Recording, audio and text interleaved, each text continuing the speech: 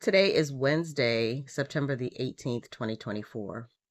And I did go back and look at the field technology discussion of the subcommittee for armed services that I posted in advance was upcoming for people who might be interested in watching it.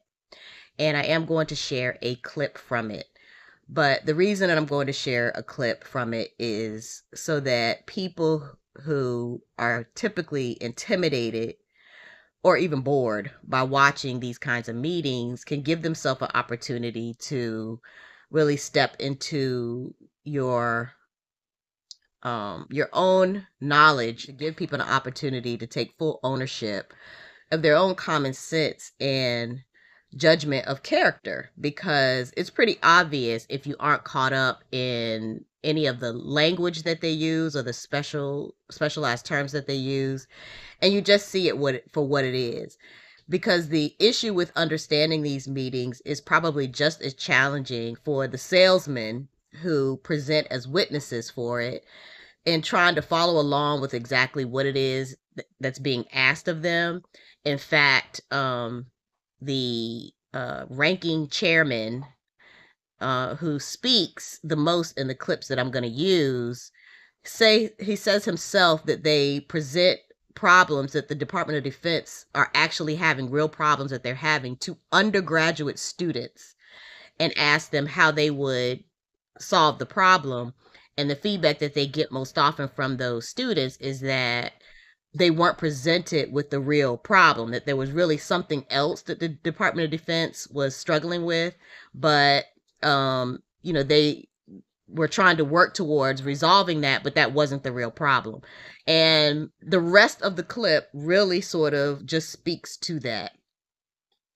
More importantly, though, the timing is great, because following the assassination attempt of Donald Trump earlier this week, I mentioned in a video that I did yesterday that, my biggest concern was, as I listened to social commentary about the assassination, and even some of the interviews with Secret Service agents, that there's no long-term planning for how to prevent this from happening. I mean, there's discussion that that's necessary, but it's as if, in order to be able to think about what the long-term solution would be to keep the president safe, or any person that's being protected by the Secret Service safe, can't be explored right now, because we have to deal with the more urgent issue of, this election coming up, and making sure that with all the rallies and everything that, that they can come up with something that will provide that security. And if you watch the clips, or even go back and watch the whole 2 hour, I wasn't interested. I watched the first 20 minutes of it, and that's all I needed to be able to pull out what I needed to be able to share this with you today.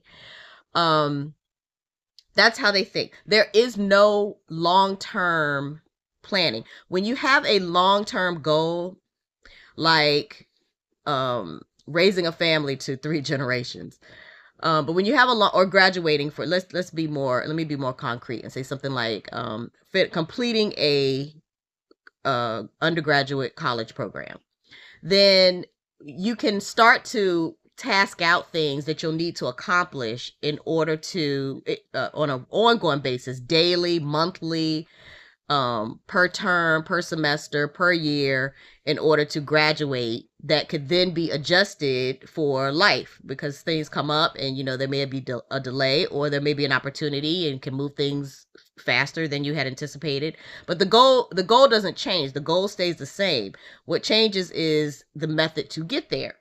Well, they have no long-term goal other than to continue to fight and to try to, preserve this system that is oppressive to everyone, including them. And so as a result of that, the focus will always be short term. How are we going to get from,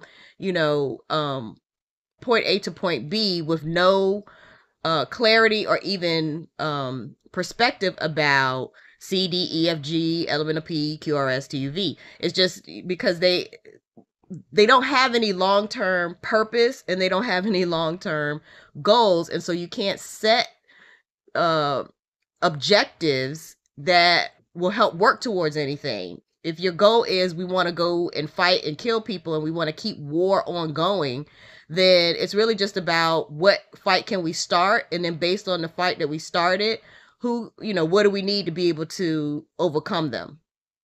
And of course, it's not necessarily that they want to go around starting fights. They do. But also sometimes it's because there is a real threat to the system and they have to get in there and try to figure out how they're going to circumvent that. Usually the threat to the system is people waking up and realizing, we don't want this anymore. This is fraudulent, and, it's not honest. And more importantly, it's very oppressive. And so we as a community, we don't want that, or as a city, as a country, as a state, or whatever, we don't want it. And, we're going to stop. And so then they have to go in to try to do something, because they can't risk other people being awakened by those who have realized that they don't want the system anymore. So I want to share the clip with you, and then I want to help you to understand how the way that these young men, well, they're young to me, how they are pitching. It's another way to look at this hearing is it's like a Shark Tank. That television show Shark Tank, where people have businesses and they go in before a panel of people who have money, and they have to sort of present their product in a way that they want to invest in whatever it is they're providing. So, just consider that it's like the show Shark Tank, but they're talking about weapons to kill people, or surveil people, or police people, or, cause harm to people as a deterrent. That's what they're selling, and that's how they're presenting it. And if you think of it that way, it may be more interesting for you, and you may be able to follow along a lot better, even if you don't understand all of the terms that they're using. What the overall intention of the meeting is to find people who are not only willing to innovate products that the Department of Defense can use, but to be able to do it quickly and to be able to do it cheaply. Chairman has outlined, struggled with this for a number of years. We have, primarily under the leadership of Mac Thornberry, when he was chair of this committee, given the authority to the Department of Defense to make innovations in a variety of different ways. There's one important caveat to that, which I'll get to at the end of my statement.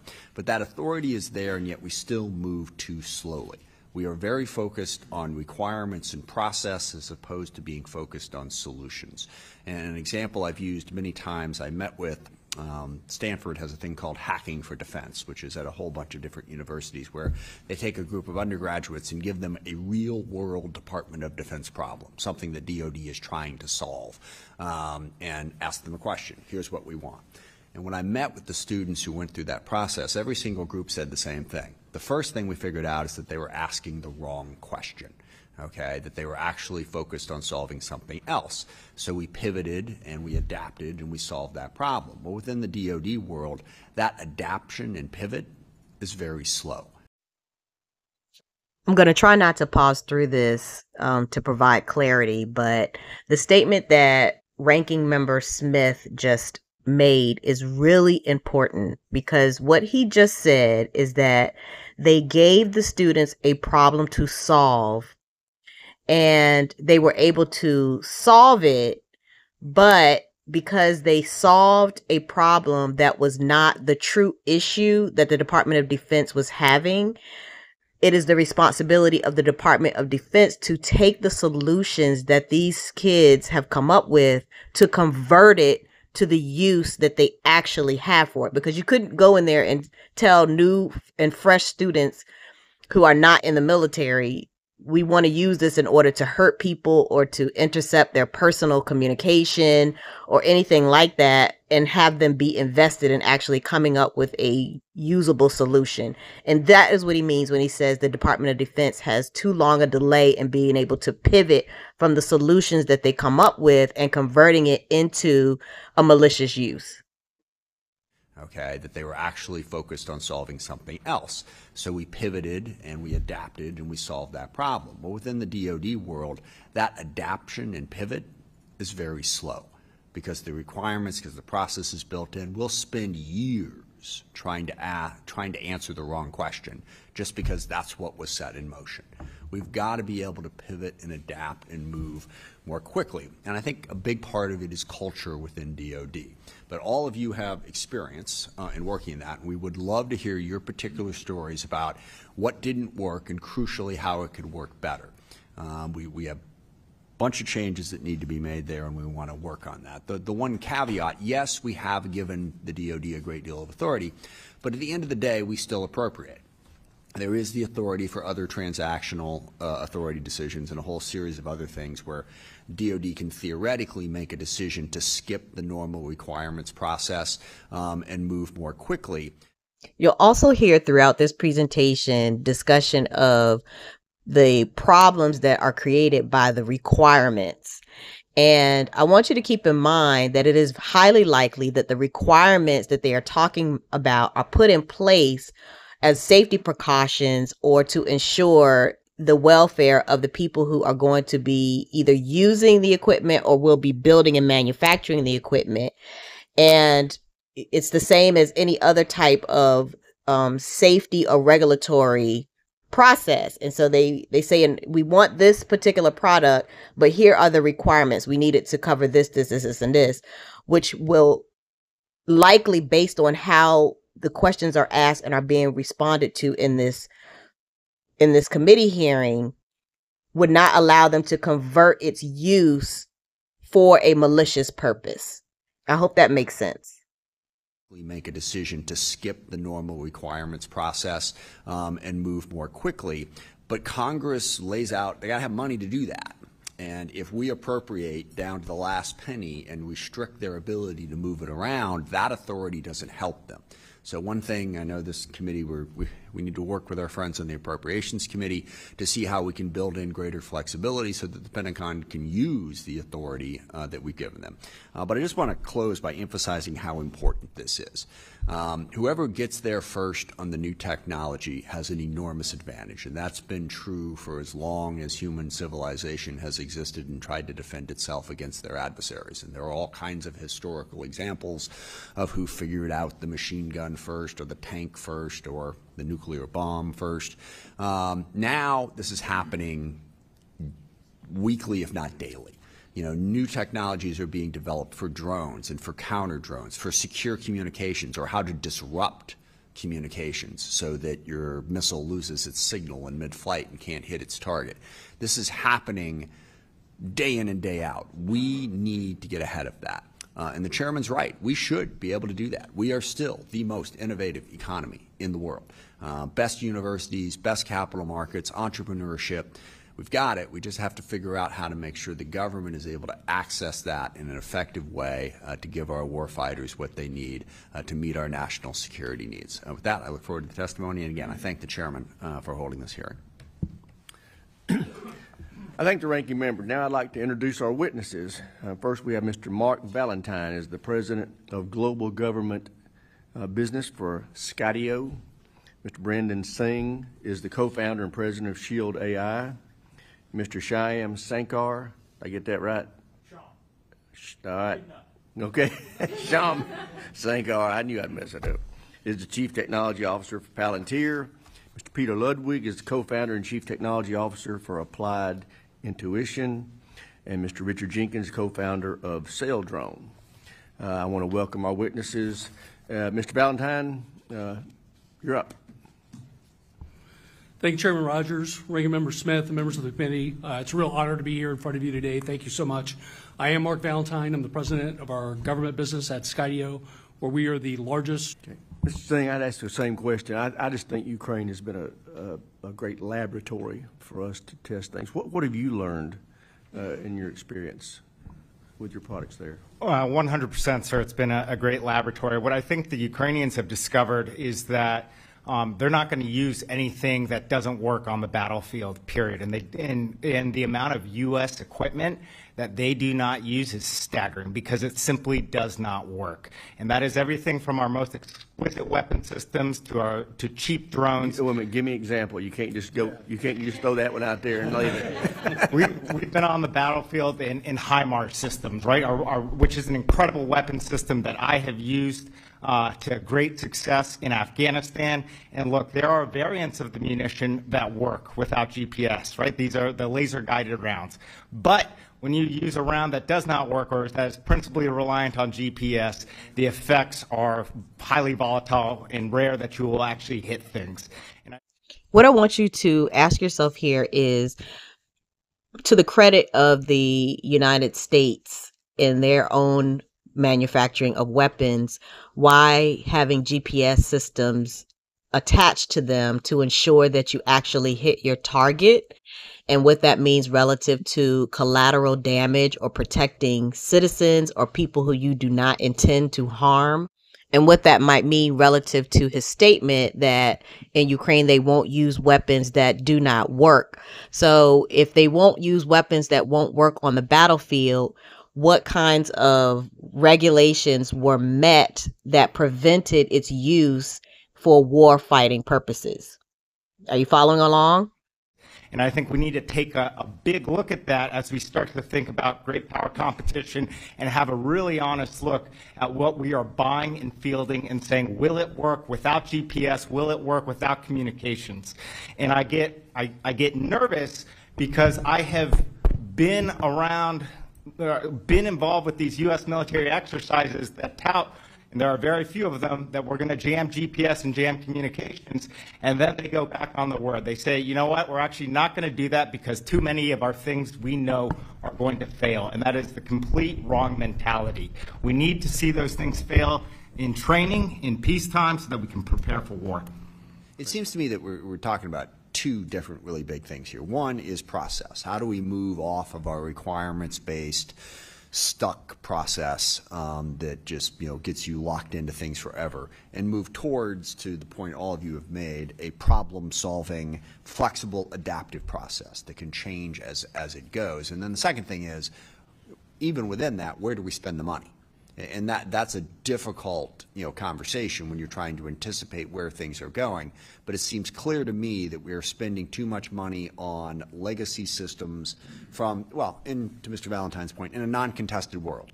We're imagining fighting the way we've been fighting in a world that is not as contested when we're moving into a different world. And I would add to one thing you said there, it's not just the great powers.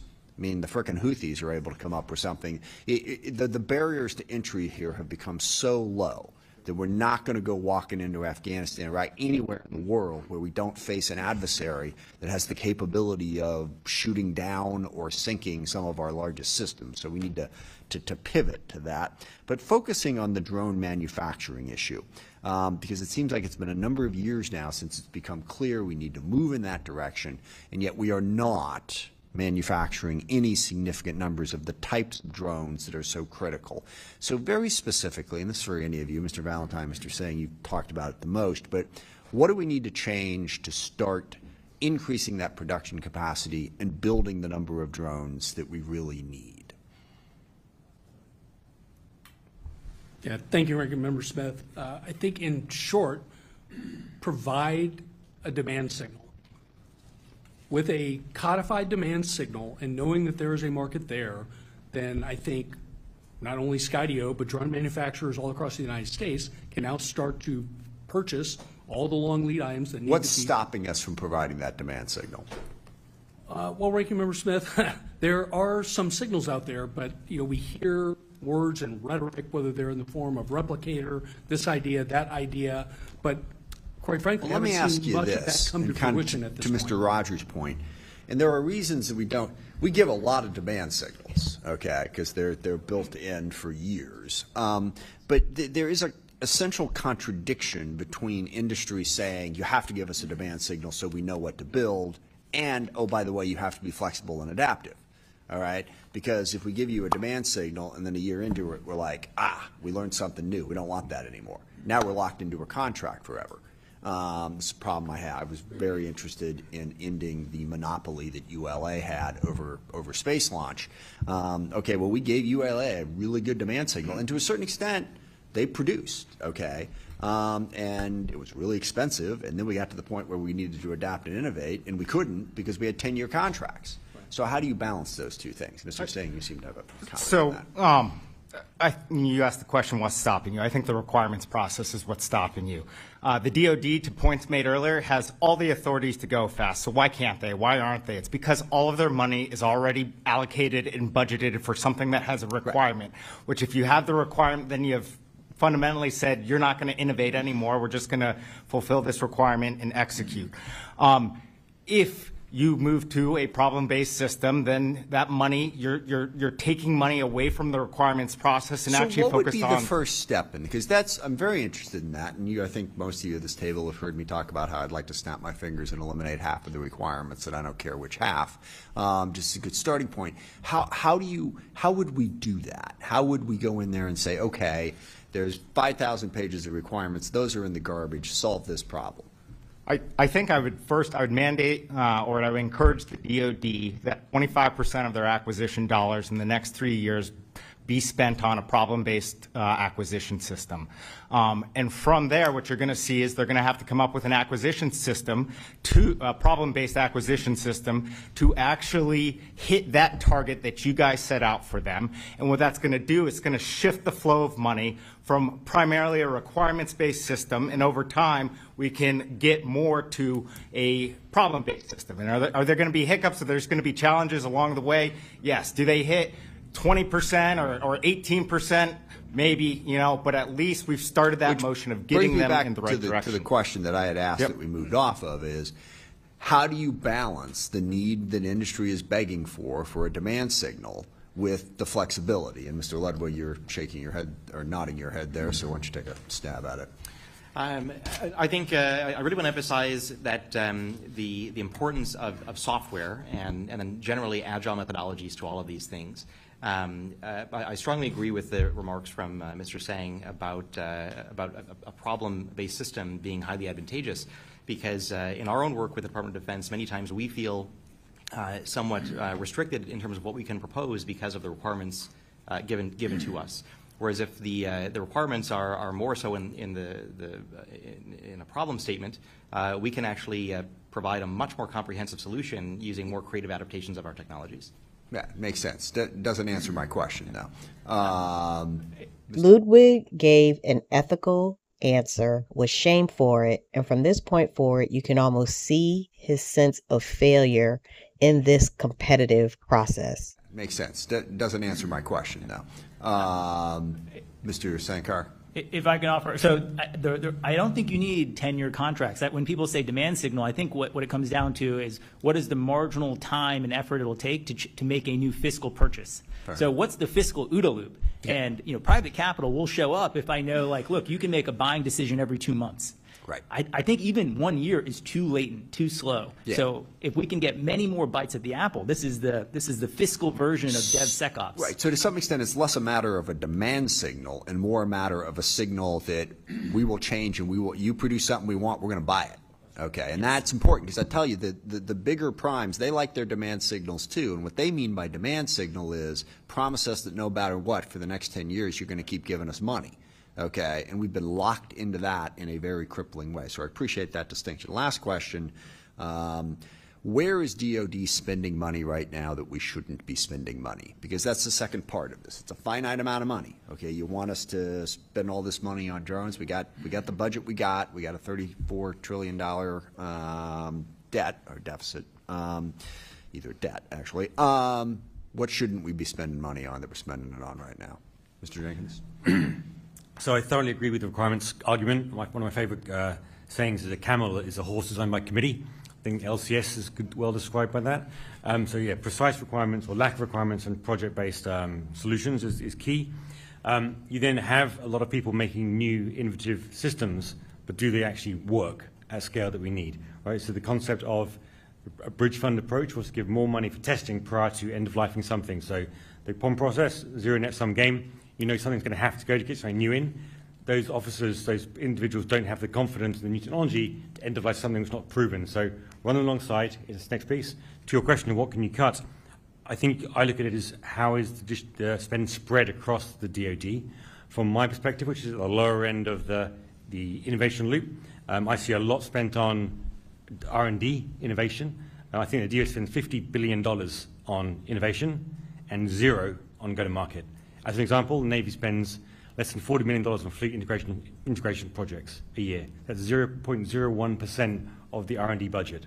If you're a commercial company, a civilian company, you have a product, you spend some money on R&D, you make a product, then go to market strategy, customer testing, innovation testing, supply chain, manufacturing, advertising, marketing, sales. What we do is, as a DoD, as a country, is we spend all the money on R&D and nothing on the go-to-market strategy. If you're Apple, invented a new product, but spent nothing on how to make it, how to ship it, how to sell it, how to market it, and just sat in your hands waiting for orders to come in, you'd have no sales. I think that's a really good point, though. I had not heard or thought of that way before. I think you need to equalize the money between the R&D stage and then the tech, how to sell it, how to market it, and just sat in your hands waiting for orders to come in, you'd have no sales. I think that's a really good point, though. I had not heard or thought of that way before. I think you need to equalize the money between the R&D stage and then the testing and implementation phase before the full-scale operations. And right now, we're just missing that testing and implementation, which is the point of the bridge fund concept. I'm about out of time here, but Mr. Singh will give you the last word on that question of where we can potentially save money. If the countermeasure to a system is very cheap, the example being if a $1 million missile can blow up a $400 million ship, or if a $1 million surface-to-air missile can take down a $100 million fighter jet, then we probably want to be buying less of those. And I'm not saying you're getting rid of every single one of them, right? But I'm talking about what the Air Force would call a high-low mix, where we have a few exquisite systems that are augmented by thousands, tens of thousands, hundreds of thousands, eventually millions of cheaper unmanned systems.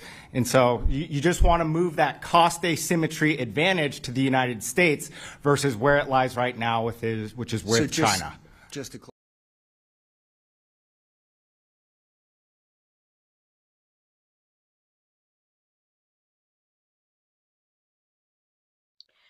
Now I want to talk about how this trickles down to an individual household and an individual family. After I watched the video, as I was sort of ranting to myself about what I had just watched, I realized that Chili had eliminated inside. Well, actually, I knew that she had because Amaya told me, but I thought Amaya had cleaned it up. And she was just letting me know that it had happened. But she didn't. She just wanted me to know that it had happened. And so when I got up and saw that it was there, I was like, I have to, now I have to deal with this. Which has been an ongoing issue for us since she had her first heat cycle. Now, you have to keep in mind that Chili was a stray capture rescue that we adopted. And we've been very patient with her, and I love her very much. But I bring this up because I did not want to get a dog. And Jermaine had indicated, a year or more ago that he was interested in getting a dog. And I said, we're not getting a dog. And the reason I didn't want to get a dog is because I knew that given my trauma and everything else that I deal with on a regular basis, that I was not going to be able to give a companion animal the kind of attention that they need, one, to just get them trained and acclimated to living inside of a house, which is a big part of bringing animals who, would be in the wild into a domestic situation. But then just the ongoing care. I just, I struggle most days to take care of myself. And so I really did not want the additional responsibility of taking care of a dog, especially because he's at work most of the time. And as I thought about that while I was cleaning this up, I thought about young people and, how they make decisions about starting their own families. A lot of times without having a serious marital investment in one another. And I'm careful and I say that word because there are couples who, they don't have a ring or all that, but they are very committed to each other, and they do, it is their eternal partner and they want to be together. It's just these labels and the society, symbols and indicators that they feel like they have to have the big wedding and, all of that kind of stuff, which has nothing to do with living the rest of your life. Those are very singular events. Anyway, and what family planning should be, because, I did a video and I shared with everyone the journal entry that I did back in 2001 when I felt like we were ready to grow our family. We already had Deja, and I really wanted her to be close in age to so that we could grow up close. There was enough time that Deja had some level of independence, and I felt like it would be better for me to wait until she had that, so that I wouldn't have that additional burden of two small children at the same time while I was working. But of course I had twins, so you can't predict some of this stuff, y'all. Anyway, but I wrote out a whole plan to present to Jermaine for us to make the decision about whether or not it was time, because we needed to factor in a lot of things other than just laying down and getting pregnant. We had to factor in, my energy level, my availability, what our long-term goals were for our kids and for our family, how much it would cost us if I were to stay home, what additional burden that would create for him and how that would impact me, his availability to be here with us as a family versus being forced to travel because the money might be better that way, and how we could negotiate all of that, for the amount of time we felt it would be necessary, that we're really able to hunker down and not have a lot of movement. That is temporary. As the kids get older and they become more independent, then as parents, we gain more independence, or we reclaim more independence, because they don't require as much supervision for this, that, or the other thing. And then, if you're doing a good job, as they grow and they mature, they require less and less supervision. And so you reclaim more and more of your freedom, and your relationships start to shift because, then they start driving, and so they can drive themselves, or they can take you out on dates, together and things like that.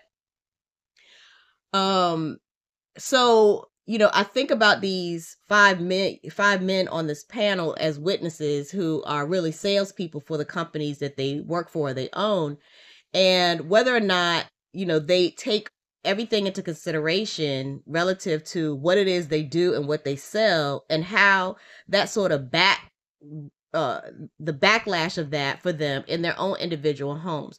Because with Chili, for example, we've made a commitment to her. We've adopted her. She's part of our family. She's going to be here.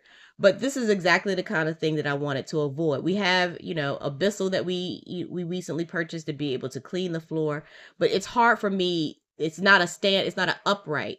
And so, usually Jermaine has to do the Bisselling because I would have to get down on my knees, and my back bothers me. And, you think about, people, decided that they want to have a companion animal, or even at another level that they're willing to start their family.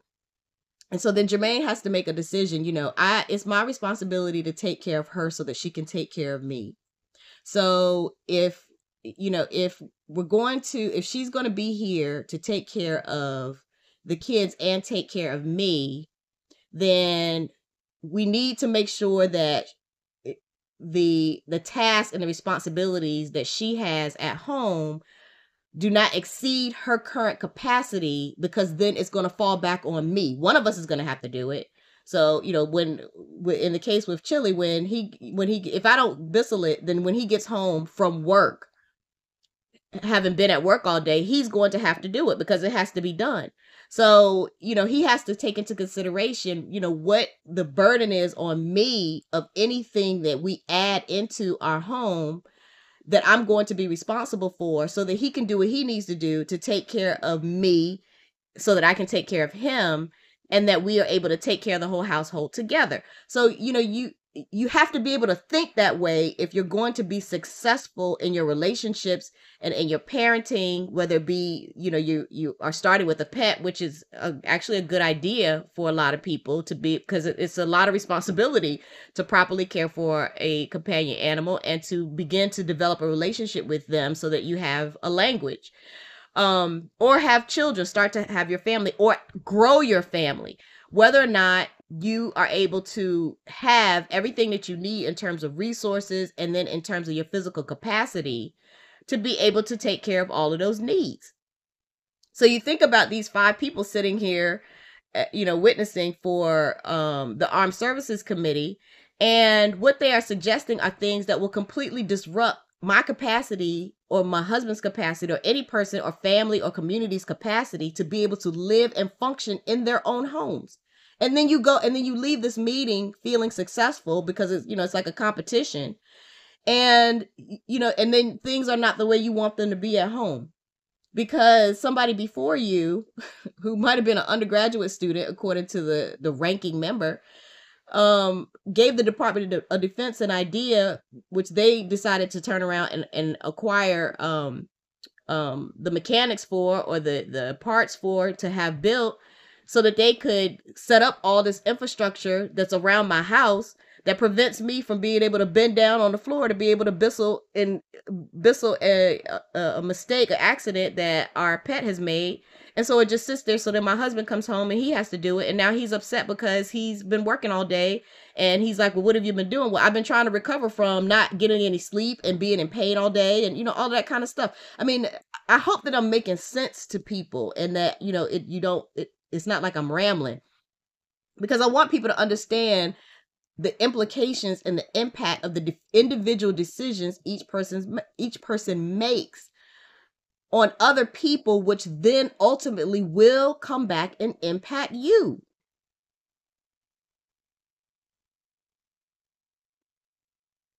I mean, if you go back and look and watch this 10 minutes of video that I've shared, with that in mind, can you look at those men on that panel the same way? Who do they go home to? What do they go home? What is it like at home for them? What do they think these weapons are for? The last guy in the video talks about how much he believes that the way that they could save money is to shift some of the fiscal burden from research and development into testing. Testing where? On who? How?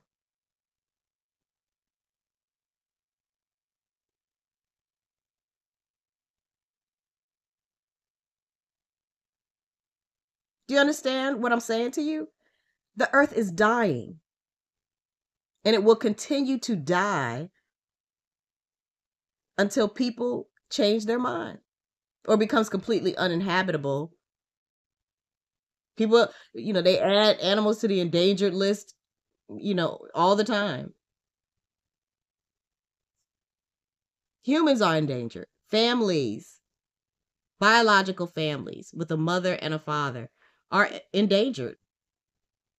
And that's the truth. You hear me saying that and it's the truth. Why? Because it's not the animals. It's not the animals that are creating an endangered status for biological families. There's a difference between being mortal, meaning that you've decided that Earth is all there is. You're born and then you die here and then that's it. And that is the truth. But there are also immortals. How long do you believe human beings have existed in this world? Because I can promise you, human beings have existed longer than 2024 years. So 2024 years as a measure of time must have some significance for some people. Just think about that.